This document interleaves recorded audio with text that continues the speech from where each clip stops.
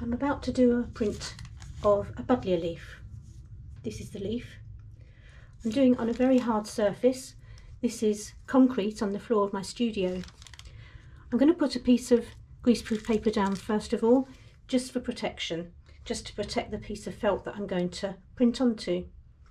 Next I'm putting a piece of felt on top of that, and then I'm placing my buddleia leaf.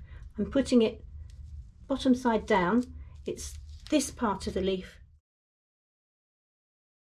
that gives the best print. I found that from experience. Normally I would put just a piece of paper, maybe a piece of kitchen paper over this to protect the leaf. But for this video, I'm going to put a little piece of plastic cling film down just so you can see what I'm doing. So I'm just placing that over the leaf. Then I'm going to take a hammer and I'm just going to start bashing the leaf.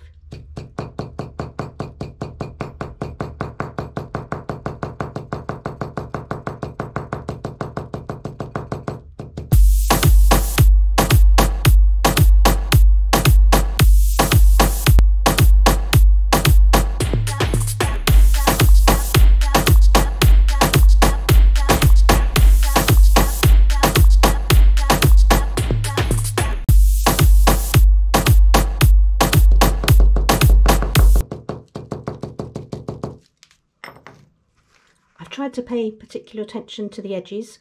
It looks as if most of the colour has now come out of the leaf and hopefully will be on the piece of felt. So let's have a look.